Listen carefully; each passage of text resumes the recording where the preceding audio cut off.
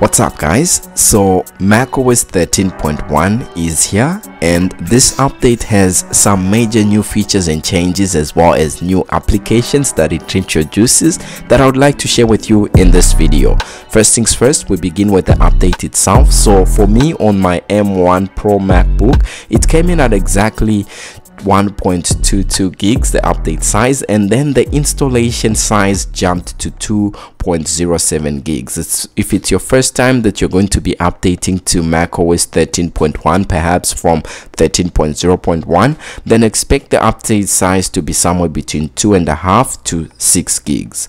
Now, since I've already updated my device, if we go into the new system preferences that we have here and go to general and go to the software update page, you'll be able to see that yes, I am up to date, and the build number that I have currently on file is 22C65. So it could be different depending on when this update releases and if we do get another RC version. Now, before you do see some of the new features and changes that we have, I would like to let you know that here at Huffman of Tech, I cover a lot of iOS, macOS, and watchOS videos. So if that's something that you want to keep up to date with, then definitely do subscribe so that you don't miss out. Now, let's talk about some of the new features and new changes that are here when it comes to macOS 13.1.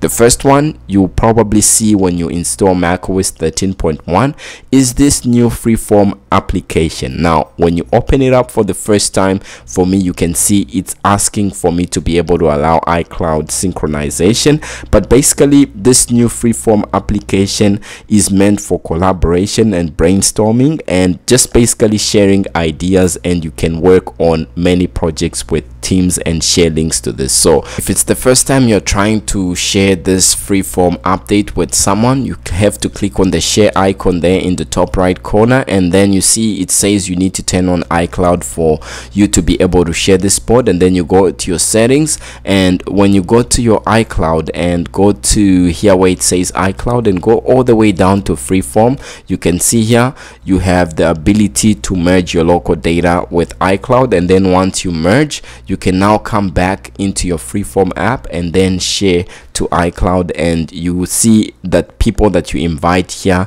can make edits. So right here I do have a freeform app that I shared from my iPhone, and if I click on it right here, you can see that yes, it goes through iCloud to retrieve the data, and right here it just opened the freeform app on my secondary display. So I'll just quit this, and you can see basically on my iPhone here, these are the changes that I'm making. And here, for example, if I do try to type something, you can see the line that I just made there, it shows right there exactly on the Mac, and you can see here on the Mac you can choose to move it even though it was written using an iPhone. So if I was to write any shape, you can see anything that I write here, it does show up, and basically this has been improved and the latency delay has reduced unlike what we had before. And you can see basically how it works. You can make collaborations and you can work with different people and be able to see it in real time, and basically you have a large amount of space since it's like unlimited Canva.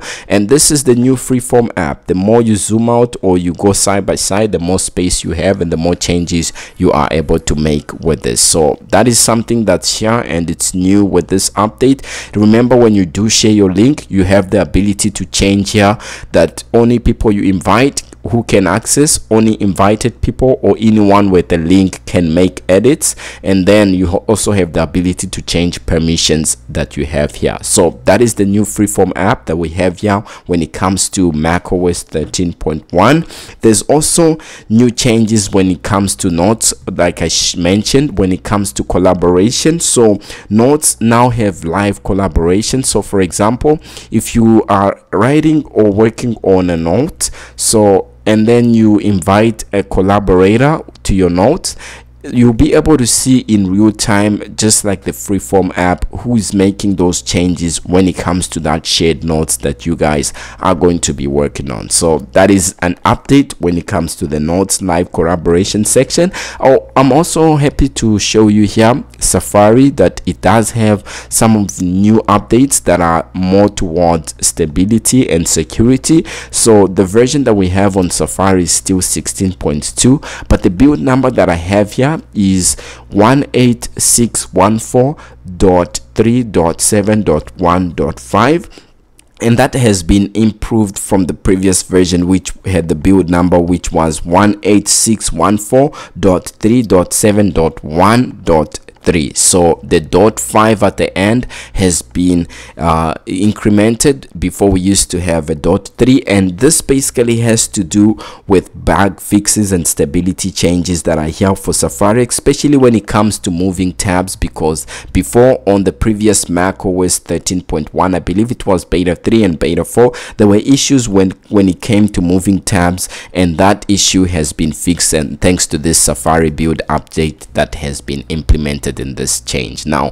if you go into your system settings again, and then you go to where it says accessibility and go to where it says live captions, when you enable live captions, now I'm happy to let you know that if you were to hop on a FaceTime call and try to make like a FaceTime call with anyone, for example, you can see that this bar that shows up here on the bottom of the screen, it does show up and tries to do a live caption. Once you close this live caption, you have a sub menu here that says stop live captions. You also have the ability to choose where the audio is coming from, computer audio, microphone, and keep on screen or type to speak. So you can also restore defaults here, but the only issue that I notice is that this live caption seems to work partially in FaceTime, but not in most of the other applications or inputs where this is a possibility that can be supported. And unfortunately it's still in beta, so most of the issues or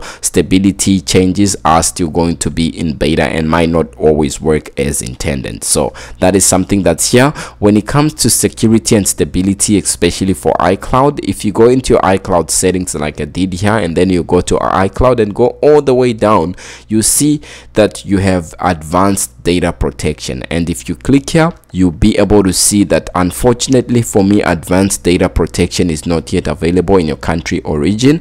And if you do have a region, or you are in a region where this is supported, like the US for example, you can be able to turn it on. And you see here it says that iCloud encrypts your data to keep it secure. Advanced data protection uses end-to-end encryption to ensure that iCloud data types listed here can only be decrypted by your trusted devices. So yes, you are going to be responsible for those security keys or reset phrases, and you can see some of the data that can be encrypted, such as device backups, messages, iCloud notes, photos, wallets, silly shortcuts, reminders, and so on. So it's unfortunately just rolling out, starting with the US and a few other countries, and then it's going to be going to more regions later. And speaking of photos and synchronization, I'll be happy to let you know that if you're using iCloud photos, the CSAM update for photos that are synced to iCloud have been discontinued by Apple. So if you're a person that synced your photos to iCloud, CSAM basically would sometimes try to scan for content that isn't appropriate for users, and sometimes all that content will be flagged, but this has been dropped by Apple, and thanks to 9to5Mac for reporting on this. Now also, when it comes to some other Apple security updates that are going to be coming out pretty soon, you can see here on the Apple newsroom here that Apple on December 7th, they basically released an article that highlights some of the new security changes that are going to be here. So for example, Apple advances user security with powerful new data protections. So you see iMessage contact key verification. You can see here that this in future will be able to tell you that an unrecognized device may have been added to your iPhone or your account if you are not aware of, and this is one of the many things that are coming. And then also we have security keys here and two-factor authentication, and you see here that you can use your security keys to sign in and activate some of your security keys. And if you have an NFC key, bring it near and it will be able to work as a security key. And then you have advanced data protection for iCloud that I've shown here, that is already here in macOS 13.1,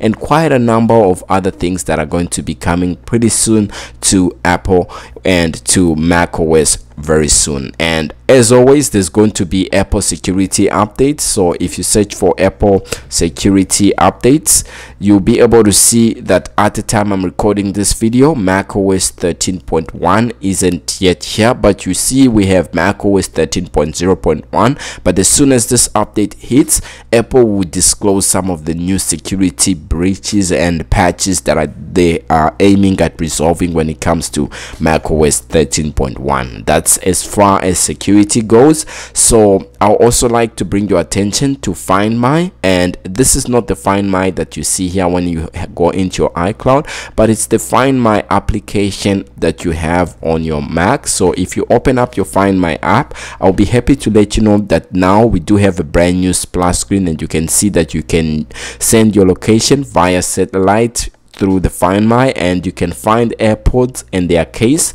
So you can now locate individual airports and their cases on the map, even if they are not in the case. Basically, if you do use this and you have quite a number of devices that you want to be able to track and see whereabouts, this is something that's going to be really helpful for you. Now, when it comes to some of the other issues or bugs that were existing that have been fixed, I'll be happy to let you know that first one has to do with iCloud synchronization, where some of your data wasn't synchronizing properly when it comes to iCloud. So that issue has been resolved with this update. And also, like I mentioned, when it comes to Safari closing and moving tabs, that also has been fixed with macOS 13.1 thanks to the build of Safari that they've updated.